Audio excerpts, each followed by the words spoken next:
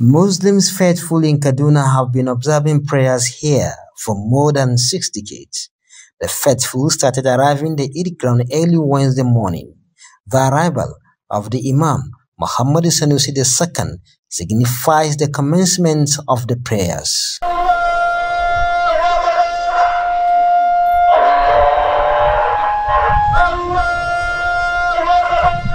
After the 2 raka'at prayers, the Imam Muhammad Sanusi II enjoined Muslims to have the fear of Allah in whatever they do and also assist the needy. On this day we make sacrifice following the sunnah of our Prophet Ibrahim alayhi salam and other prophets, including our Prophet Muhammad sallallahu alayhi wasallam. Those who have the means should make the sacrifice, and please sacrifice animals that are healthy, that are not blind, that are not ill, that are not crippled. Allah subhanahu wa ta'ala does not eat the flesh or drink the blood of what we sacrifice.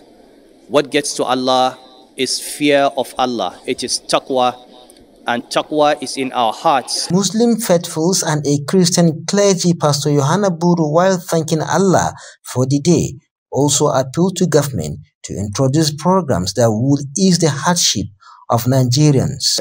We should learn from this Eid a lot of sacrifice that we should do in life in order to make sure that life continues in the right way. Wannan darussa suna da yawa, musamman mutum zai koyi haƙuri sannan ya koyi sadaukarwa.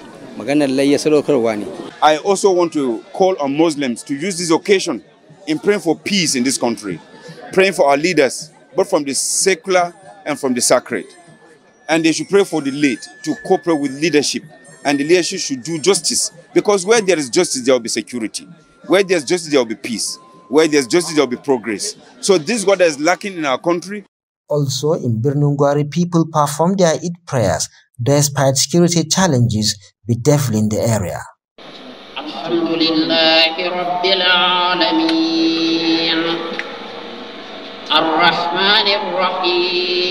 The 2 Eid raka'at prayers were performed in Kaduna Metropolis and Birnungwari amidst tight security, aimed at ensuring a hit-free Salah celebration in the state. Bello Musa, Trust TV News, Kaduna.